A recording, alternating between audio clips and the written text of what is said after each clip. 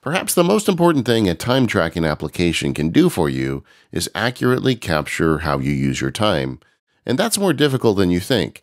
Applications that require you to go and manually push a button or throw a switch often are inaccurate because as humans, we get sidetracked, we forget what we're doing, and we just don't keep accurate time records. With timing, that's never a problem because the application is watching how you use your Mac and keeps exact records of how you do so. So if you go from Safari to Keynote, it's going to know that.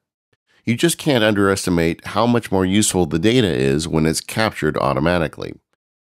I'm going to go over to the Review tab in Timing, and you can see this timeline view across the top of the screen. And this is the place where it shows you that data collection. For instance, as you scroll across it, you can see it'll give you very specific data. For instance, at 9:49, I was using Keynote working on the results presentation. Now that data has been tracked to the Office project, but if I want, I can recategorize that very easily, and I'm going to show you how to do that in video 3 that has a bunch of workflows for adding new time entries.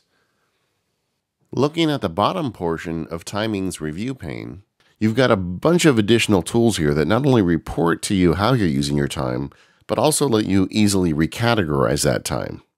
I explained this in video 1. For instance, if I spend time on Daring Fireball and I want to apply that to my writing project, I just drag it over and now I know that I spent 6 minutes on the writing project. That works for all of these fields. Websites show you different websites that you've visited through your web browser. Application is those applications you've been working in. Keywords may be the most powerful index because they're auto-generated. Timing looks at all of the words it finds in your activity titles and paths and shows them under keywords. If you use a client name, for example, a keyword is a great way to make sure all of that time gets indexed correctly. And then paths are looking at various places on your drive that you're working in. For instance, if you're working out of the Daniel folder, maybe that applies to a specific project. Now, thus far, all of the applications I've been doing have been one-time applications. For instance, if I'm working in Mail and I want to apply that to Communications, I'll just drag it over to Communications and I've applied it. But what if I want that to be a permanent connection? Every time I work in Mail, it's attached to Communications. To do that, I just need to drag it over with the Option key.